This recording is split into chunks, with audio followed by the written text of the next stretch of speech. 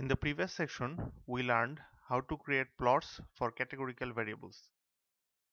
In this segment, we will learn how to produce a stem and leaf display using R. To demonstrate this, we will use the default R dataset chick weight in all segments of this section.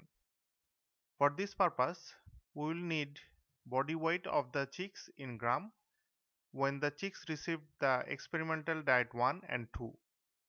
We create two separate variables WDT1 and WDT2 for convenience. In R, we will be using the function stem to produce the stem and leaf plot. Let us see how.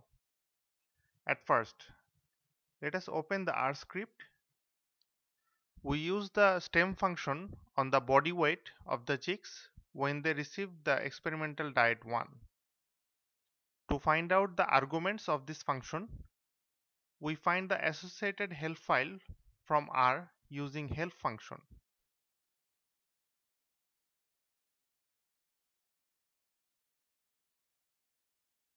To adjust the plot length, we can use the scale argument.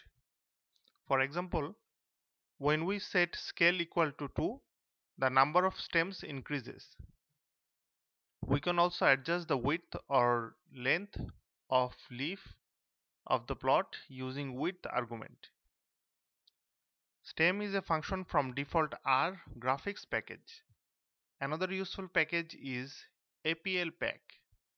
In this package, we can find additional functions related to stem and leaf plot. Let us first install the package.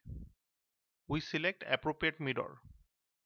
After installing successfully, we load the package using require function.